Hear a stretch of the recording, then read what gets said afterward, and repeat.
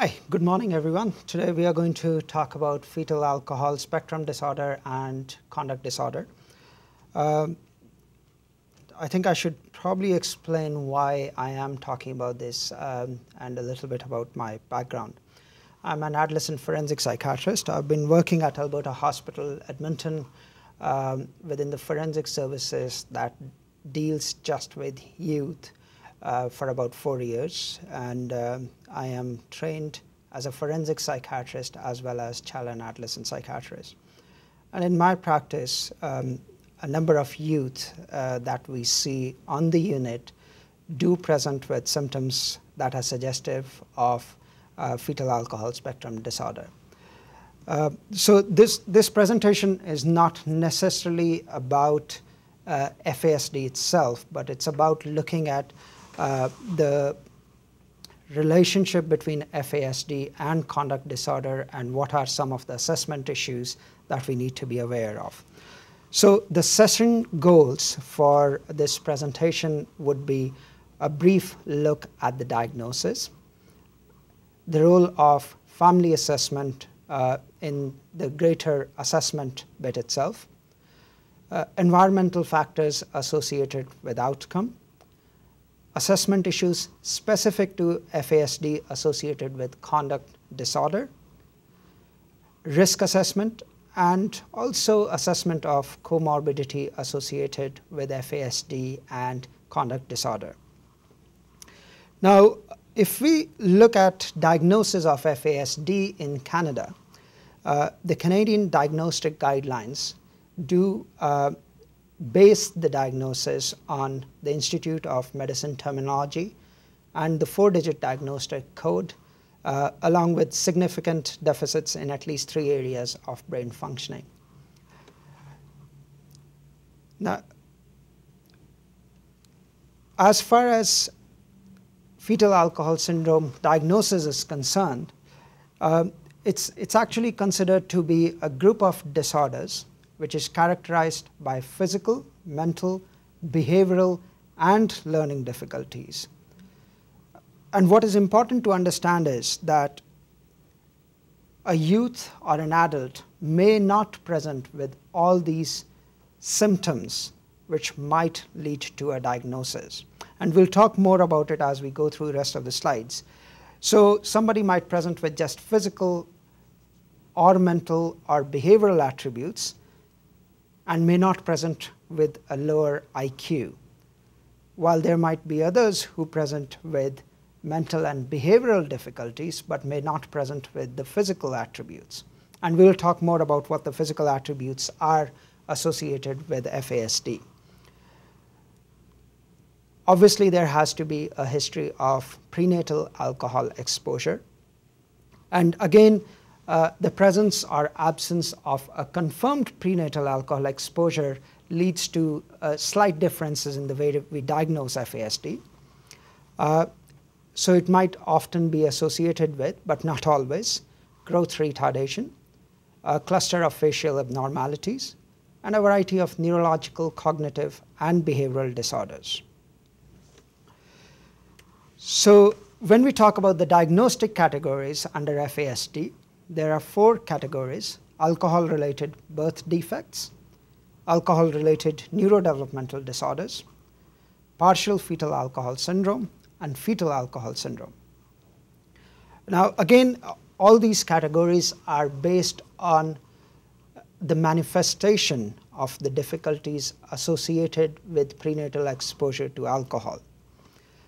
And as I was mentioning earlier, not all people who are diagnosed with possible fetal alcohol related difficulties may present with all these features.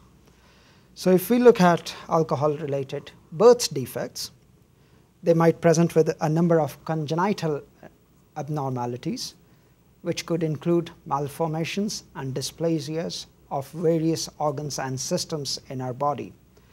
So one of the things we might see if we look at the cardiac system is atrial septal defects or ventricular septal defects. So basically, there might be difficulties with circulation of blood in the body. Similarly, we might see difficulties with the skeletal system. So an example of that might be a shortened fifth digit. There might be hypoplastic nails. We might see abnormalities within the renal system. So somebody might present with aplastic, hypoplastic, or dysplastic kidneys. And virtually all deficits have been identified within the ocular system. So it could lead to visual problems. It could lead to difficulties adjusting your vision, maybe night blindness, everything. So now if we look at the alcohol-related neurodevelopmental disorder, these people generally present with symptoms of central nervous system damage, but without facial anomalies.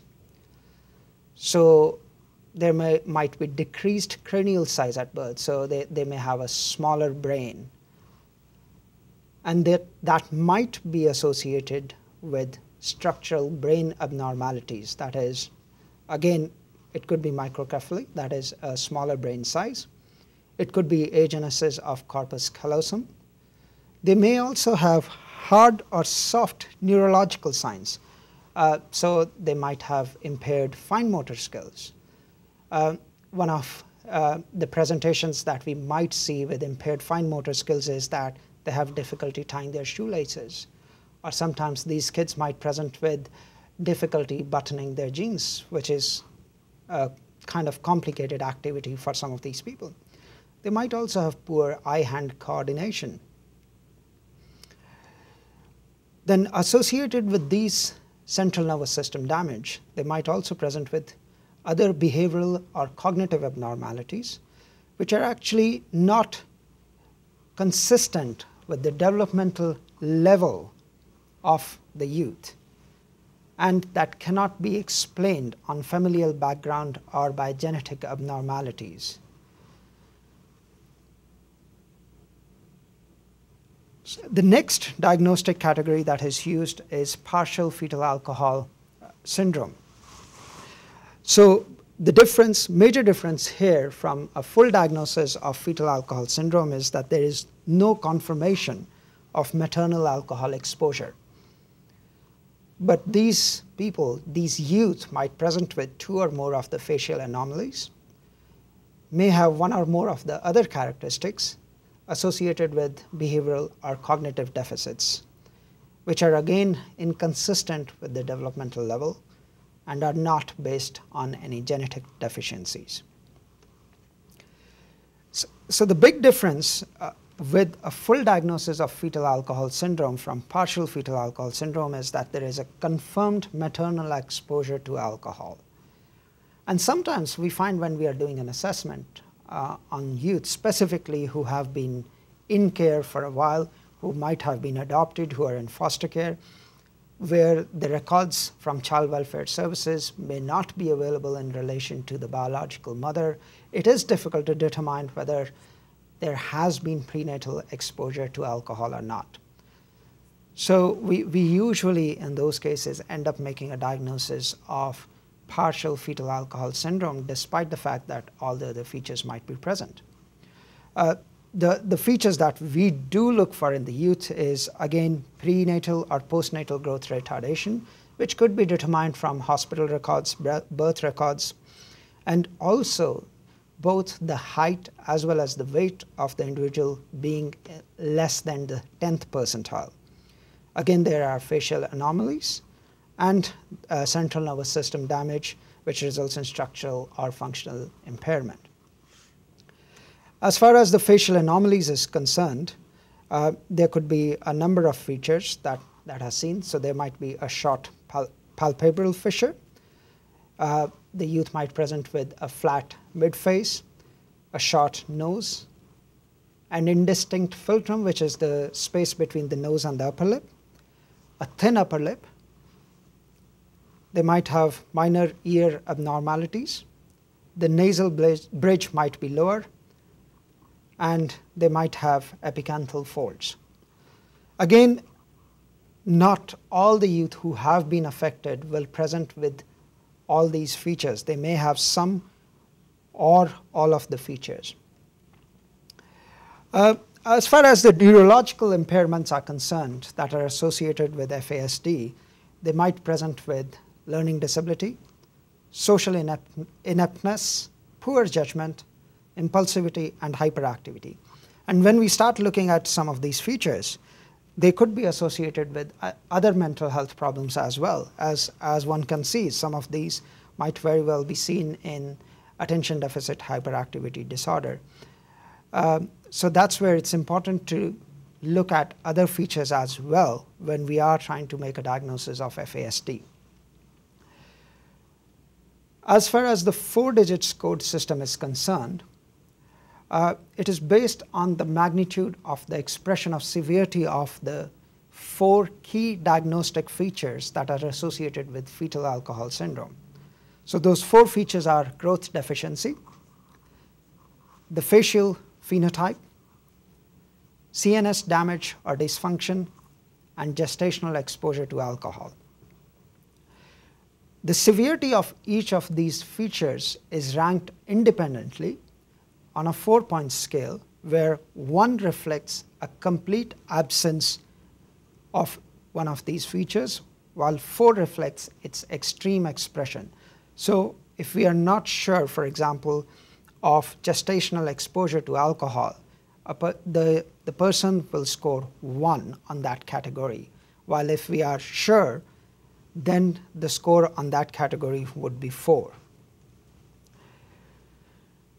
So moving on to primary disabilities associated with FASD, there is a potential of loss of intellectual abilities.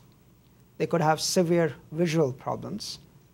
The youth might present with dyslexia, learning disabilities, behavioral problems, as well as low level of adaptive functioning. And some of these difficulties may be a result of moving from one place to another with the expectation to adapt to the changes. Now, even as a youth who may not have any of the intellectual disabilities or any other associated problems, if they move from one place to another frequently, it is difficult for them to adapt. I probably take my own example where I've, in the last 15 years, probably moved through 3 different continents, don't even know how many cities. And my kid actually is quite unhappy because of lack of friends due to frequent movements, and has threatened to abandon me if I move again. So, which kind of explains the difficulty that even we, who might be considered as normal human beings, have to adapt to these changes. Then there are associated difficulties. So dyslexia itself could present with ongoing difficulties in school, which may be seen as defiance or conduct problems. Now, moving on to secondary difficulties, which might present as a result of these primary disabilities. So there is a likelihood of increased mental health issues. They could present with attention deficit hyperactivity disorder, hyperactivity in itself, extreme impulsiveness. They may have difficulty making or understanding issues around moral judgment. So they may not have the capacity to form relationships or have empathy. They are likely to have more involvement in antisocial behaviors. So they are likely to present as having sociopathic behaviors. They are more likely to be unemployed because of their difficulties in forming relationships, because of their difficulties with hyperactivity, because of possible difficulties with substance misuse. They are more likely to be in trouble with the law. They have difficulty understanding the consequences of their actions. They have difficulty understanding the consequences of their actions not only on the victims, but for themselves as well. They probably also have difficulty actually in taking time to sit down and think about their actions before going out and practically doing them. So they are more likely to be in trouble with the law. They are more likely to be in prisons. And on similar account, they are also likely to have inappropriate sexual behaviors, usually very frequent changes of sexual partners, more likely to have unprotected sex, and also more likely to have sexually transmitted diseases. They are also more likely to be victims of offenses. They have difficulty explaining themselves as a result of all these issues. So they may not be able to express themselves properly, which is further complicated by the fact that they may also have difficulty understanding social cues. So what we might call as nonverbal language or body language, which might result in indiscriminate social behaviors or difficulties communicating in social situations. They might have memory and executive function difficulties, which again might lead to difficulties in planning. An example of that for me was with one of my patients who was actually involved in a robbery. And this 17-year-old youth who has a diagnosis of FASD was involved in a robbery, goes out, robs the shop, no problems, the shopkeeper gives him the money, the youth walks away, but then for no apparent reason decides to walk back and stab this shopkeeper. So when he was interviewed later, he had no explanation or no reason to stab the shopkeeper. He just didn't think about it and did it. Now, what we might also see is some different age-related issues that might be evident in people who have been diagnosed with FASD. So a newborn is more likely to present with sleeping and feeding difficulties, is more likely to be weak, sick, irritable, and tremulous because he or she might be withdrawing from alcohol. They may have difficulty sleeping, which might result in excessive crying. They are likely to be hypersensitive to light and sound, and sometimes might present with seizures or failure to thrive. While as they grow up in early childhood or in preschool ages, they might present as being talkative and friendly, which is because of lack of social boundaries. They might have temper tantrums. Again, they might be hyperactive and be small for age. So if their growth is charted on the growth chart, they usually are probably around 10th percentile or lower than that. They also usually present with speech delays and fine motor abnormalities, as well as mental retardation. As they grow older with middle childhood, they still continue to be small for age, still present with some impulsivity, impaired attention, poor social skills, specific learning difficulties, ongoing language deficiencies, lack of organization. So these are the kids who would usually be sent home for not doing their homework on a regular basis, or not being able to find their classrooms as they move to junior high or high school, where they may not have a fixed room. And they don't even only have to organize their timetable, but have also got to organize themselves in a manner so that they can move from one classroom to another and be there on time with the right books. They might also present with impaired abstract thinking, as well as mental retardation. So how that might affect is they have difficulty forming hypotheses. So if, say for example, if I'm thinking I want to go and rob somebody, I do not necessarily have the ability to understand the consequences as well as look at the action before I do it. I just perform that action as I'm there without thinking about the consequences, without actually thinking about the steps to get there.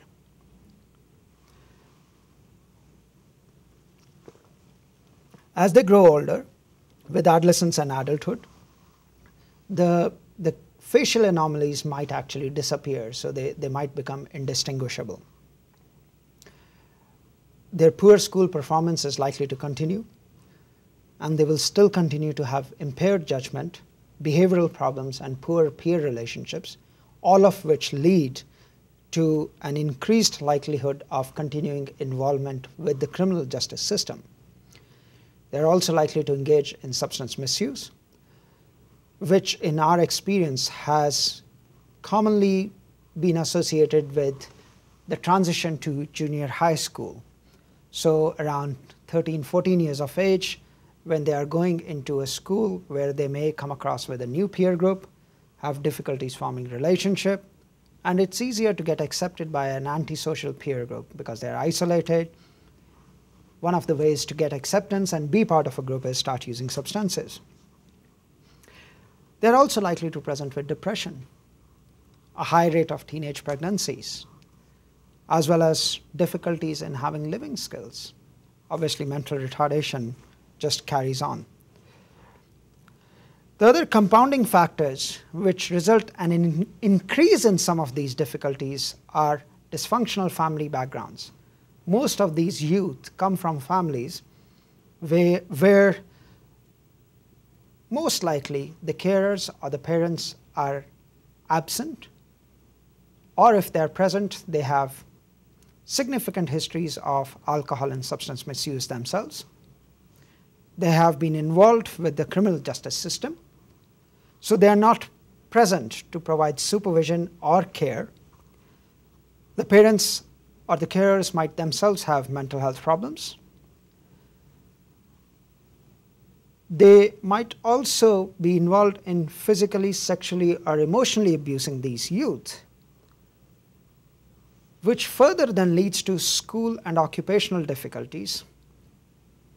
And it also depends on the cultural background. And I'm probably going to leave the cultural background as it is right now, because I'll be discussing more about it in my later slides. Now, the other associated features that we might see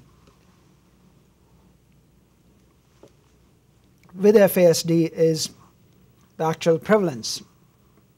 And that's where I said I'll talk more about the cultural factors. There have been studies, obviously, to indicate that there is a relatively high percentage of aboriginal population with a diagnosis of FASD. However, it's controversial in that there is also association with other factors, such as age of the mother at the time of birth, the socioeconomic status of the family. So mothers who are from low socioeconomic status, who are older, who have lower education levels, are more likely to have alcohol and substance misuse related issues, resulting in kids with FASD. These mothers are also likely to be unemployed, and they are also likely to have more issues related to abuse and neglect for themselves while they were growing up. And all these factors might result for these moms to have reduced access to prenatal and postnatal care, as well as services associated around pregnancy. They are also more likely to have inadequate nutrition and poor developmental environment while they were pregnant. There have also been concerns that some cultures or some groups of people believe that small amounts of alcohol during pregnancy are not harmful or even good during pregnancy. So those kind of can be considered as cultural factors, but they are more associated with other factors. So it's difficult to say that it is necessarily a cultural issue.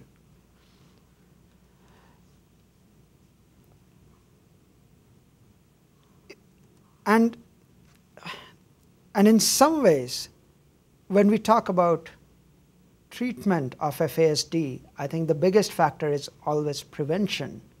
And that's where we need to focus on the health of the mother and the education of the mother, who is more likely to have been subjected to abuse during her childhood, who is more likely to come from low socioeconomic status, as I mentioned, is more likely to have mental health issues, addictions issues, may have been isolated, and may have lack of supportive health and social care. They are generally bounced from one service to another.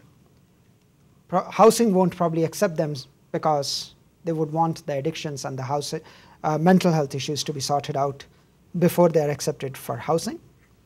Addiction services won't accept them because they want the mental health issues to be sorted out before they can accept them.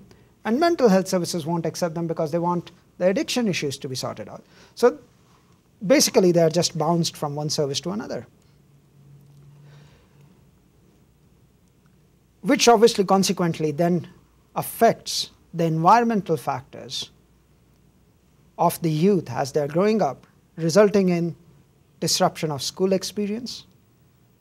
They have frequent suspensions, they are expelled from schools, they drop out, they use alcohol and drugs because they have role models who have been using alcohol and drugs. They have attention difficulties, they have repeatedly incomplete schoolwork, they have difficulty getting along with peers and are disruptive in class. And if we look at a cluster of all these symptoms and then marry them with poor social choices, a desire to be accepted, low self-esteem, limited coping abilities, and poor peer relations, what we have got is a youth who is likely to be easily led by delinquent peers. I'll probably talk about another of youth that we have been dealing with. He's 16 or 17 years old. I think he's almost 17. We have known him for 2 years now. He's already had 5 admissions with us in the last 2 years. His IQ is, I think, 58. Very low functioning. Hasn't been to a regular school for about 6 years now. Very dysfunctional family. Has a mother who has been absent for a number of years. He's been a permanent ward of the Child Welfare Services since a very early age. Has 2 siblings. One is a 20-year-old sister and the other is a 13-year-old sister. Mother comes in and goes frequently without any consistency. This kid has been living on the streets, has absolutely no idea what goes on in his world in some ways. Goes out whenever he's out in the community, gets drunk, uses drugs, because that's all he knows. He doesn't have any other abilities to associate with his peers. Unfortunately, then, these are also the peers who are involved with the criminal justice system. This youth was on one occasion associated with 2 other youths who were higher functioning than him, decided to run away from the group home. He accompanied these 2 kids and they assaulted another youth. Now, for our youth who has FASD, for our young guy, it started as a game where the victim of this offense initially was playing with these 3 kids. But then these 2 other youth kind of pushed our young lad with FASD to carry on with the game, which then actually resulted in serious injury to the victim. And our young lad has absolutely no understanding of what is going on there. He doesn't understand when does the game stop and it starts becoming a vicious attack on the victim.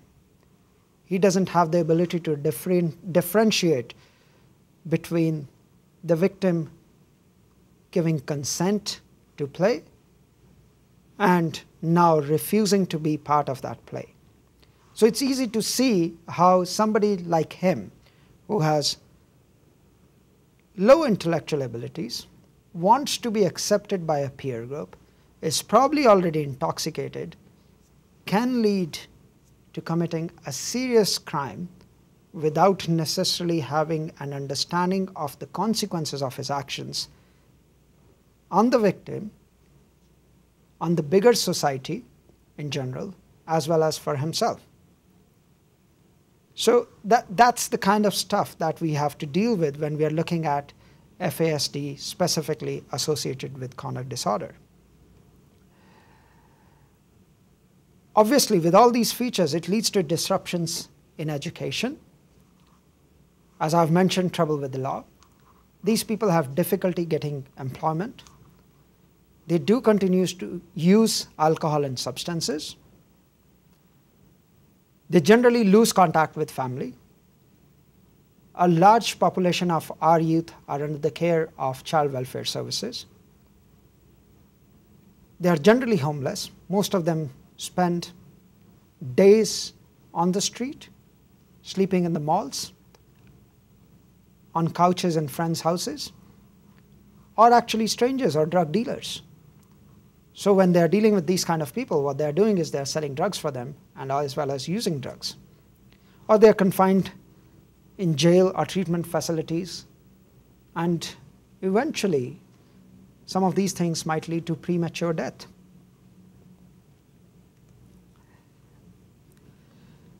So what are the specific issues that we need to be aware of when we are assessing these youth?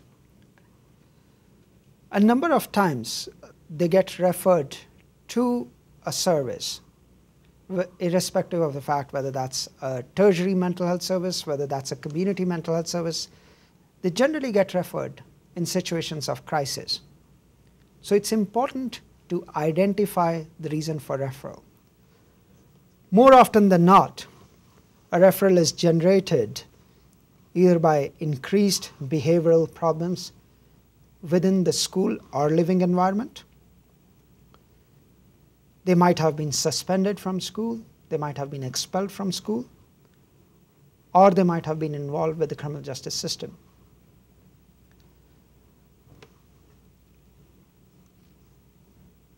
So it's important to determine the reason for that referral, and even though they might be referred for an assessment, it might sometimes be very important to deal with that crisis.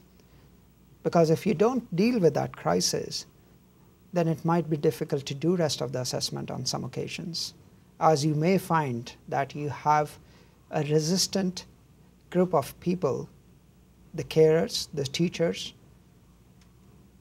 who probably want the crisis to be resolved first rather than dealing with other issues of assessment. If, however, there is no crisis, or once the crisis has been dealt with, then the next important step should be to try and access whatever previous assessments have been carried out. If there are records that are available with child welfare services, which is very likely the case with most of these youth, if they have been assessed by mental health services in the past, it could be a psychiatrist, psychologist, neuropsychologist, sometimes a developmental pediatrician. They might have had psychoeducational assessments or other school-based assessments because of ongoing difficulties at school. They may have also been subjected to a family or parenting assessment if there have been concerns about neglect or abuse in the past. Try and identify important figures or carers within the youth's environment. They might be positive or negative influences, but it's important to identify them. Because despite whether they are a negative or a positive influence, they might be the only source of attachment for the youth.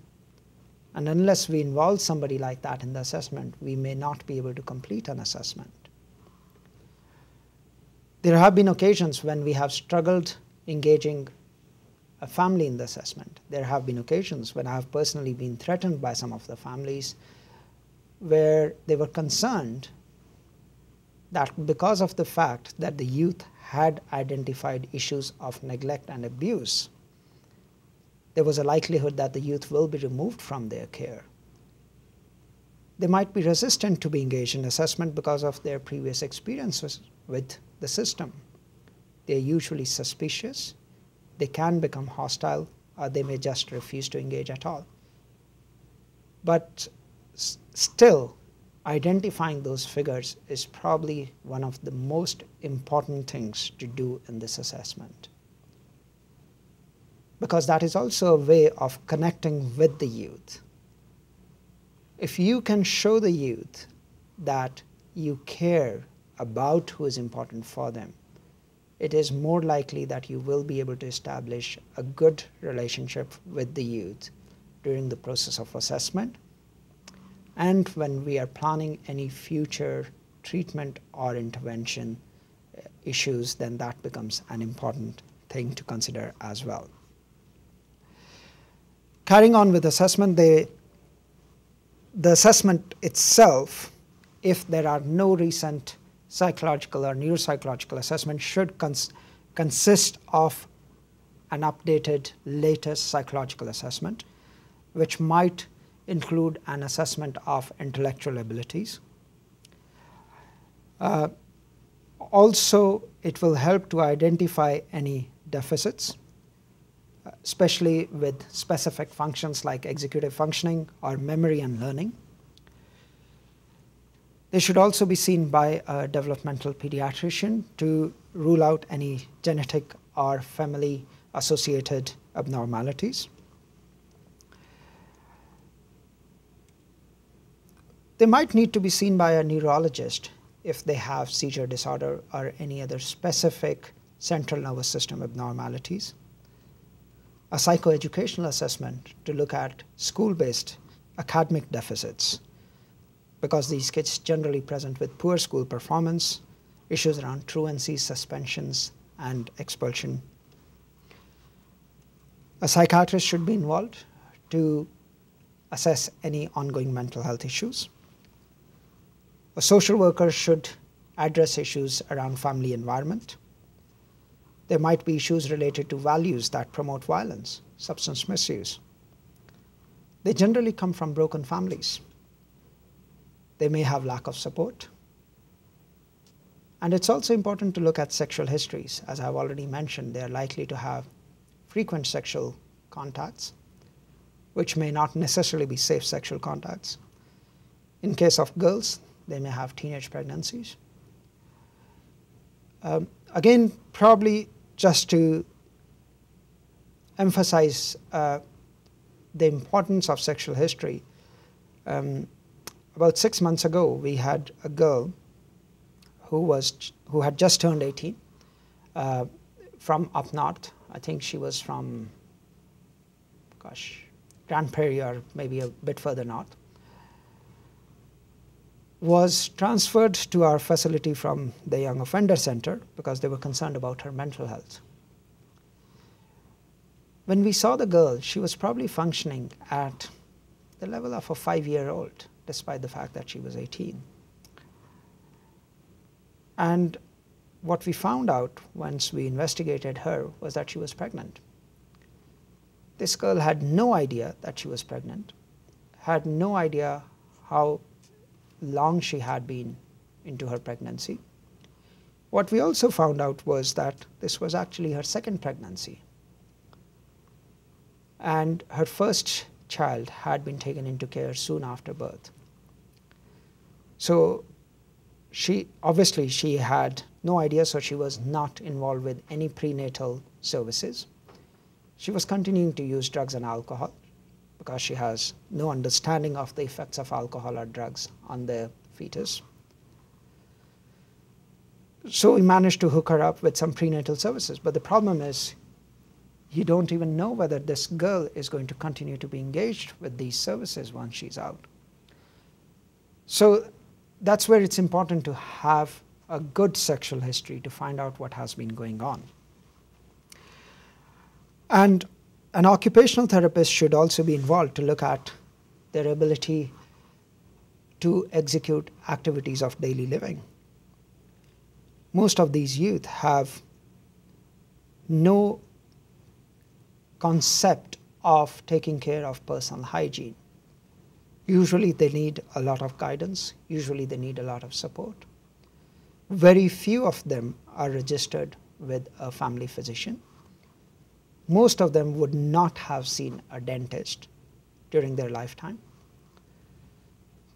Quite a few of them actually present with a sexually transmitted disease. A lot of them have other physical health problems which they are not aware of. So a thorough neurological and general physical examination is also very important as part of the assessment. Now, looking at comorbidity, generally by the time these youth reach the age of 14, 15, 16, they would have attracted a number of diagnoses. I have seen youth who have been diagnosed with ADHD, conduct disorder, oppositional defiant disorder, depression, attachment disorders, sleep disorders, speech and language disorders, pervasive developmental disorders, psychosis, substance misuse disorder, adjustment disorder, and anything else that you can think of under the category of child and developmental disorders in DSM. The commonest diagnoses probably are ADHD and conduct disorder, as well as substance misuse disorder. And if we look at the diagnosis of ADHD, obviously kids with ADHD present with impulsivity, hyperactivity, and inattention, which are also the features that are seen with FASD. So depending on the purpose of the assessment, one could try and assess specifically for ADHD, looking at rating scales like the Connors rating scale, interviewing the child as well as the carers, and looking at school reports. But then these are anyway the issues that are very likely to be present in a youth with FASD. Similarly, when we look at conduct disorder, we are looking at various behaviors that are categorized as antisocial behaviors, like aggression to people, aggression to animals. These youth engage in frequent bullying or threatening behaviors. They may start fights. They frequently use weapons. They show physical cruelty to people or animals. They engage in thefts and confrontations. They might engage in property destruction, which might again include setting fires to cause serious damage or property damage. The lying or theft might include breaking into buildings, cars, houses, lying, stealing. And generally, the serious rule violation in youth with conduct disorder begins before age 13. They frequently stay out at night against their parents' or carers' wishes. They would run away overnight from home, and there would be frequent truanting from school. Again, one can see how youth with FASD might get involved in some of these behaviors because they are more likely to be accepted by a peer group who is already involved in some of these behaviors. So if they are involved in substance misuse, if they are involved in lying, stealing, they are more likely to be accepted. One of the processes of being accepted by a gang is something called initiation. And a number of youth will tell us that as part of the initiation, they either had to go out and beat somebody up or commit a serious crime, or they were themselves beaten up by a group of members of the gang. So if that's the only thing they need to do to be accepted, it's much easier to rather try and communicate with somebody because they have significant communication and social difficulties. They might also present with major mental illnesses, like mood symptoms. Quite a few of them have mood symptoms or psychotic illness, which might either be secondary to substance misuse or might be related to their general environment and lifestyle. However, it's important to try and differentiate between mood disorder and anger outbursts. Very frequently, anger outbursts are confused with a mood disorder. So it's not very, or rather it's not uncommon for a carer or a youth worker or a child welfare worker to present with the youth saying they probably have a mood disorder, when what they're actually having is frequent anger outbursts or temper tantrums, which might be related to the environment or their behavioral difficulties in general. The youth might present with hallucinations or delusions, which might be primary or secondary to substance misuse again. And it is important to observe them over a period of time while they have been free of all drugs and alcohol. They might also present with ideas to harm themselves or others, which may have different reasons. Some of these youth present with self-harm and say they do it just because they saw a peer doing it. Does it do anything for them? Probably nothing. Some of these youth might stop doing it after some time. Some of them carry on engaging in self-harm because it helps them to deal with their anger and frustration, while some of them have serious ideas to kill themselves. So it is important to do that assessment when you're seeing a youth like that.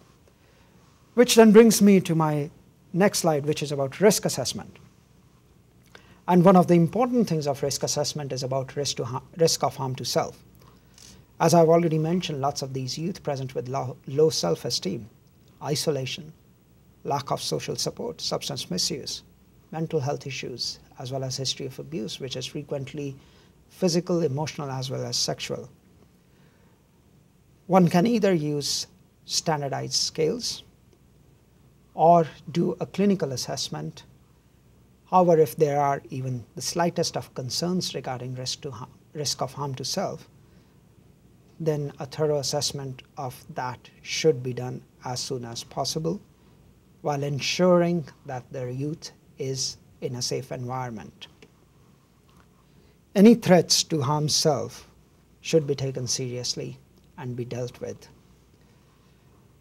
The next stage obviously would be assessing risk of harm to others.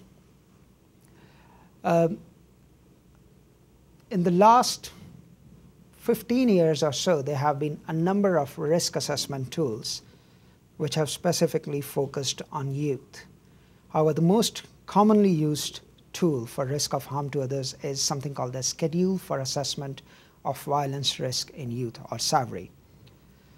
The SAVRI is based on, or rather uses 3 categories for assessment of risk, which are divided under historical, individual, and social categories. The historical items are obviously static. They are things like past history of violence, history of violent offending, history of non-violent offending, first stage of onset of violent behaviors, while the individual and social factors are dynamic, or they change over time or with changes in the status of the youth. So they are things like compliance with intervention or treatment, attention deficit hyperactivity disorder, presence of remorse or empathy. And this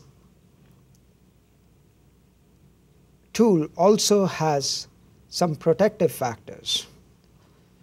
So the protective factors actually serve to reduce the risk, which could be like presence of attachment and bonding. So if there is a significant family member or a carer present, or the other factor is strong commitment to school, or a resilient personality, so their ability to cope with stressors. And again, these are factors that serve to reduce the risk of reoffending in future, while they also help to formulate a plan for intervention in future. The other commonly seen problem with these youth is sleep disorders. They might have difficulty falling asleep, they might have frequent awakenings, or they might get up early in the morning. And though it might sound trivial, but the sleep difficulties could interfere with daily activities, could interfere with the behavior of the youth, could also affect their learning abilities, their cognition. So they may not engage well at school. It might affect their health and subsequently affect the management of the youth. The sleep difficulties or the disorders in themselves could be a result of the brain maldevelopment or health problems, or it could be simply inadequate sleep hygiene. So if they are used to drugs and alcohol, obviously drugs and alcohol can affect their sleep. Or if they're living in an environment where it's very loud, noisy, too bright, or they are engaged in activities which might stimulate them just before going to sleep. All those things can affect their sleep at night. It could also be affected by emotional and social issues. So if they are living in a family where they are repeatedly subjected to abuse, or they don't have a place to live, if they are homeless, or if there are ongoing mental health issues within the family where they have a carer who's not present to support them, to supervise them. So all those things are quite important when we are looking at the assessment of some of the behavioral difficulties that are seen in these youth with conduct disorder. Then they may also present with speech disorders. They may have receptive or expressive language delays. So it's important to engage a speech and language pathologist.